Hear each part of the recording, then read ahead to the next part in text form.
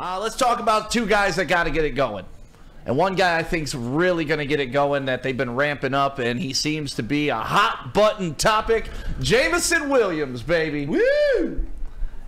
The Lions are going to utilize him. I'm predicting he's going to get at least 7 targets this game.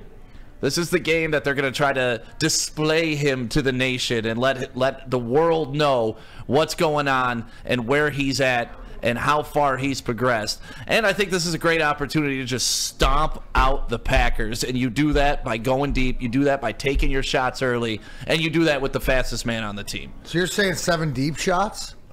No, 7 targets. I think if you're talking 7 targets and they're going to try to get them in, it's a lot of the talk about using that speed. So wide receiver screens, jet sweep, listening to different prognosticators that know a lot about football talking about with his speed, he's starting to get the safeties and some of the corners that are over him to back off a little bit, which gives him some separation.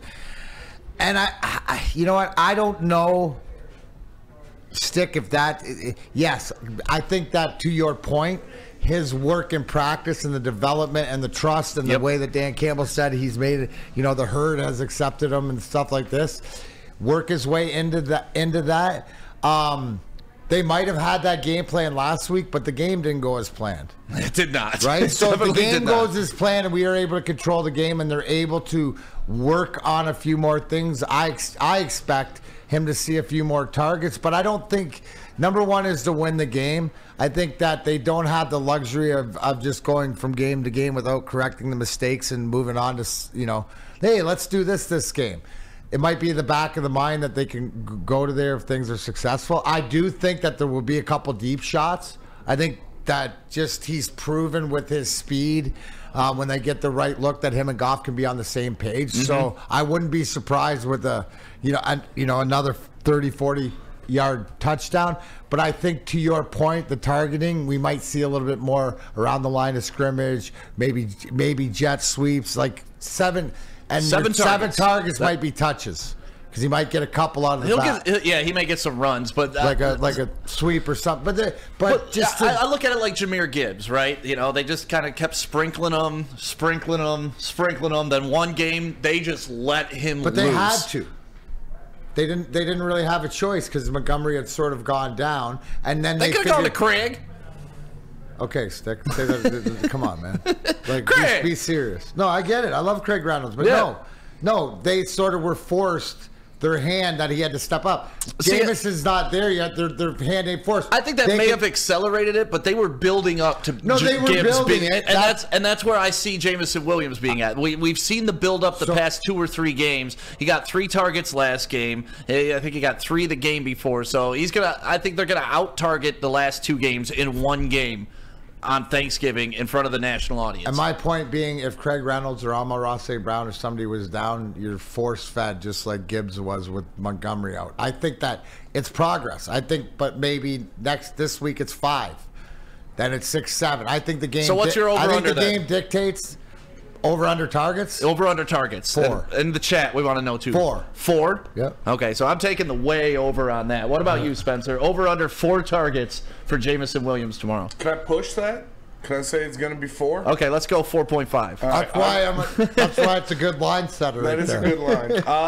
I'd go under 4.5. I think it'll be right at 4 targets. Because I do think they're going to get up early and they're going to run the ball a lot. Because they're going to be mad that what they did against Chicago. They're going to be mad they turned over the ball a lot. They're going to go out there. They're going to get a 2-score lead pretty quick. And then they're going to run the ball and force the Packers into submission. All right, JB, what are you taking? I might have to lean with Spencer on that one with 4. I think that... Where's the faith? I think it's just gonna the Lions are gonna be up early, so it's just gonna become a running game, and you're gonna see a lot of Gibbs there. But don't you think if the Lions get up early, that's when they're gonna start putting on a show for the home crowd and starting to they haven't had a dominant performance in 4 weeks at least, maybe 5, right? Yeah. So it's been a while since they've been able to put their foot on someone's throat, and once they see that opportunity, I think tomorrow, once they get up by 14, 17, 21, they're just gonna Johnson's going to go ape shit and just start having fun. No, I don't think that. Just because it's a short week, and I think he would more than likely like to see his players a little bit healthier going on to the next game. They get 10 days off. I know, but he just wants to go on this off days just healthier. So I think they're going to play conservative like they kind of have been. So. No, man. Why do you think that, JB? I don't like that. It sucks to say, but it's just like, hey, it's the nature of how they want to keep everyone fresh and healthy. I just think they're going to get up big. You're going to see a lot more running from Gibbs or Monty, and then afterwards it's like, all right, cool. Wait, we won this game. Let's go into the next week. Be as healthy as we can. D-Mac, when you were playing and you'd go through a couple of games where it was stressful, it just felt like you were running in mud, it was tough, but then you play a team and you just start rolling. Air it out. You don't take your foot off that gas when you start rolling. That's what I'm thinking about. Hey, I'm getting out there on the PP and getting my cookie. Exactly. We get a grind like you get some cookies tonight. No, you do, but I think task at hand.